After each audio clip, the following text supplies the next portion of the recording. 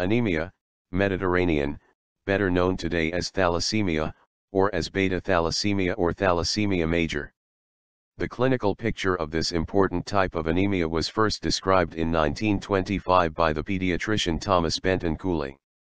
The name thalassemia was coined by the Nobel Prize-winning pathologist George Whipple and the professor of pediatrics W. M. Bradford at U of Rochester because thalassa in Greek means the sea, like the Mediterranean Sea, plus, emia means in the blood, so thalassemia means sea in the blood.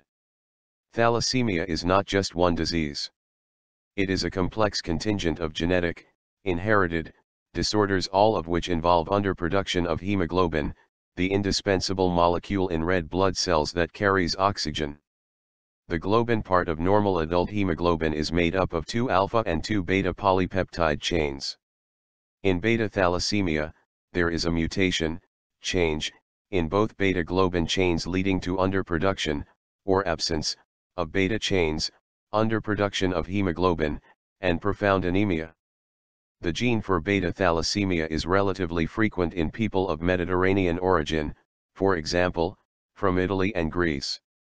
Children with this disease inherit one gene for it from each parent.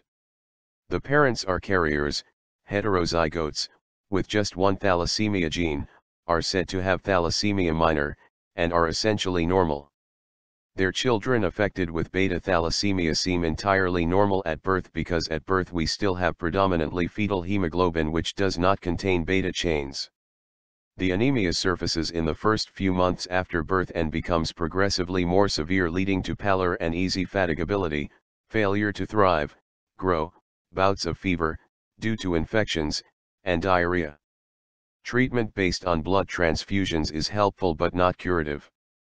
Gene therapy will, it is hoped,